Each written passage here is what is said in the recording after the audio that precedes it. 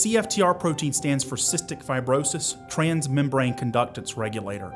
It's a pore on the cell surfaces of many organs in the body, including the lungs, sinuses, pancreas, and the gut, that's responsible for the movement of salt and water on these cell surfaces.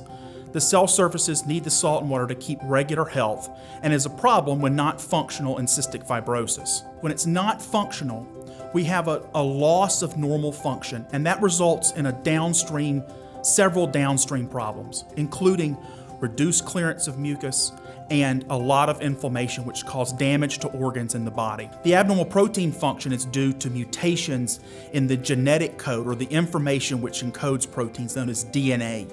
When the DNA is faulty, it results in abnormalities of the protein function at various different levels. There's a wide range of work being done in the cystic fibrosis community to address the problem of faulty CFTR protein function.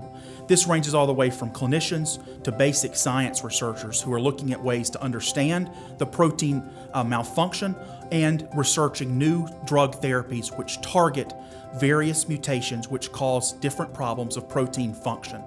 As you can see, this is a very central problem and a very central focus for the cystic fibrosis community, and therefore the entire range of specialists in this field are being employed to help with understanding these problems. I'm very excited about the triple combination modulator trials for a greater number of patients with different CFTR protein and gene mutations. One important aspect is reaching patients that have one copy of the mutation F508del CFTR.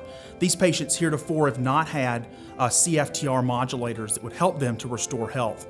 With the next generation modulator program, which is under development now, we think we'll be able to reach patients with one copy of this F508del mutation and effectively help them with health, along with the patients which are already being helped with two copies of the F508del mutation.